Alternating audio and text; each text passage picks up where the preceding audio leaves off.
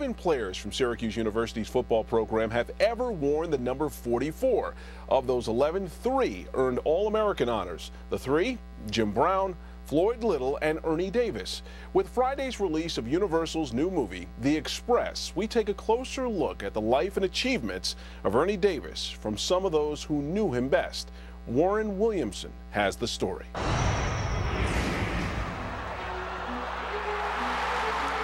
In the history of college football, there's one name that stands alone.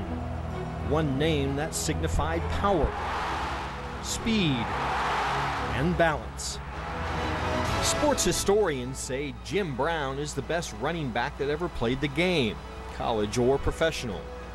But if you ask Jim Brown, he'll say it was fellow Syracuse Orangeman Ernie Davis. How did you see him as a running back? What kind of running back was he to you? He was like my clone. We all know that. We were certainly. like twins, and he had everything. You know, he had the balance of speed, the quickness, the agility, power. The year was 1958. Ernie Davis arrived at Syracuse recruited by his hero, Jim Brown. And like Brown, Davis had an extraordinary college career.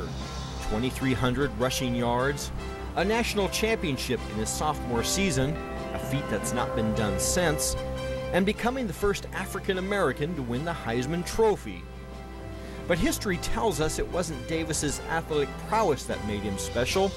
It was his eloquent search for racial equality in a turbulent time. Ernie Davis was just a remarkable person. He had remarkable human qualities of kindness, patience, integrity. It's surprising to me that this story isn't more widely known. He's part of a lineage that includes Jim Brown and Floyd Little and Larry Zonka and others. An impressive lineage indeed, which makes us wonder how good Davis might have been if he had realized his dream of playing professional football.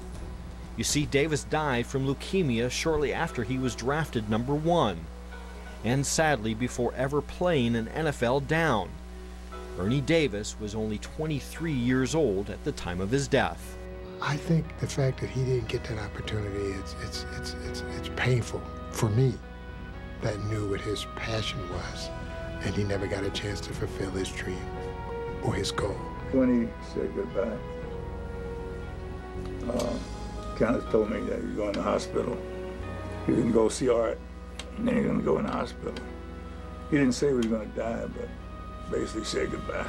I think his passion, his commitment to Syracuse University, his gratitude for the opportunity that he had from Elmira to Syracuse, for the opportunity to get drafted, for the opportunity to play with Jim Brown, his hero, my hero. Because he affected people without really doing much and being himself and being a good human being. Just 2 months before Ernie Davis passed away, he was asked to write a story for the Saturday Evening Post to talk about his illness. In that article, Davis wrote, "Some people say I'm unlucky. I don't believe that. And I don't want to sound as if I'm particularly brave or unusual. Sometimes I still get down, and sometimes I feel sorry for myself. Nobody is just one thing all the time.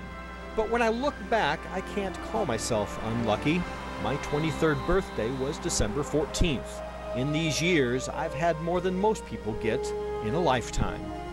That was Ernie Davis.